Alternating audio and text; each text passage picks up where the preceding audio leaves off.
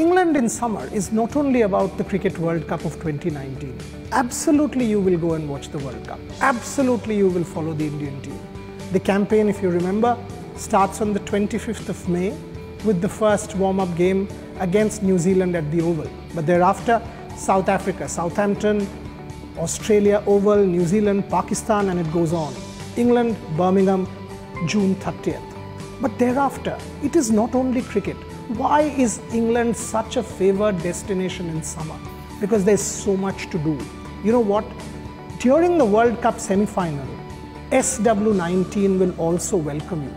So get ready. Over the last 10 years, every single year, Sachin Tendulkar has gone on and watched the Wimbledon either quarter-final or semi-final. Last year, Virat, Kohli, Rohit, Sharma and the entire lot went to watch Wimbledon during the Indian series. Almost everybody has an attraction to go and watch games at SW19. Who knows if this is Roger Federer's last Wimbledon or not? Strawberry and cream. So during the World Cup semi-final, you have so much to do.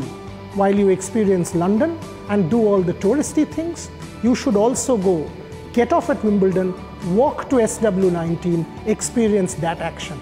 Do not forget a trip to Wembley. Maybe one of the soccer games will be on at that point in time. Watch a concert at the Albert Hall. That's what England brings to you.